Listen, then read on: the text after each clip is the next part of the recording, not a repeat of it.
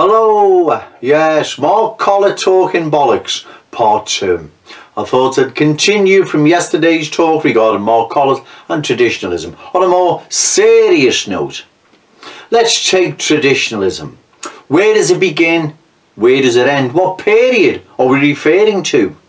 A time when people wore clogs, square danced, listened to Beethoven and Mozart? Exactly. What period are we referring to?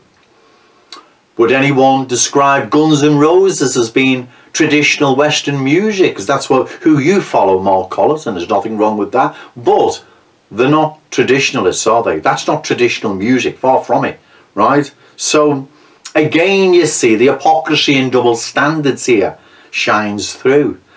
Millennial woes, Mark Collett, are you both married to a traditional wife?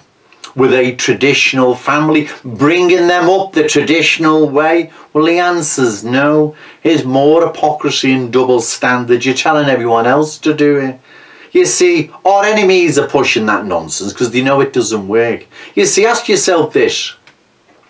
What's the most important thing to a drowning man? It's oxygen. What's the most important thing to a man in a blazing red-hot desert? It's water.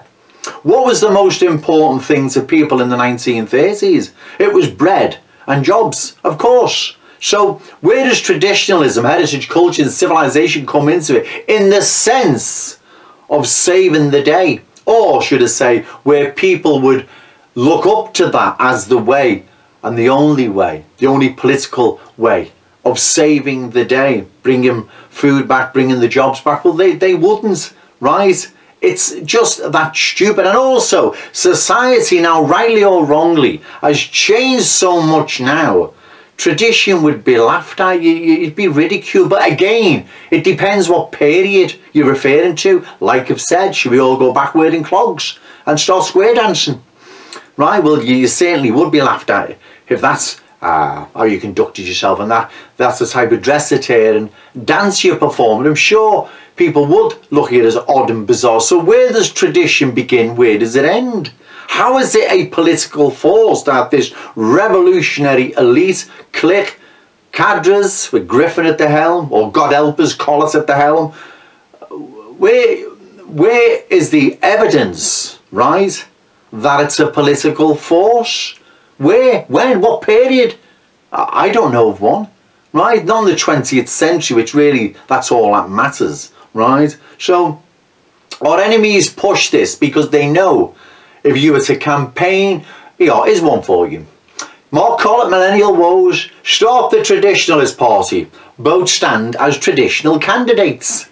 Put out literature that you stand for traditional dress, traditional music, traditional food, traditional everything. See how many votes you get. Well, there you go. Now, those watching this video know exactly what I've just said, and they know exactly the results of such a candidate pushing such nonsense. He'd be lucky if he got his 10 signatures that enable him to stand, right? You'd be lucky if you got them, right? So, again, where does tradition begin? Where does it end? How is it a political force? Where has it been a political force?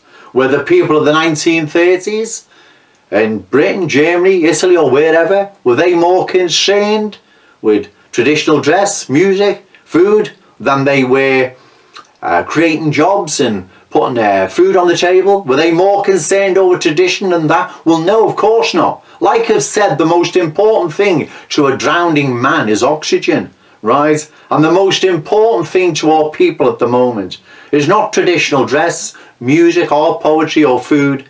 It's solving the problems, issues and tragedies they're facing on a daily basis. The roads are congested, the trains are congested, unemployment, crime, the list is endless.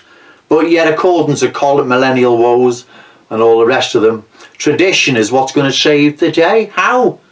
Again, you see, I make these videos and not one person, that's right, not one person sends me a message or does a video in response where you can see the face, right, to say, no, Joe, you're wrong.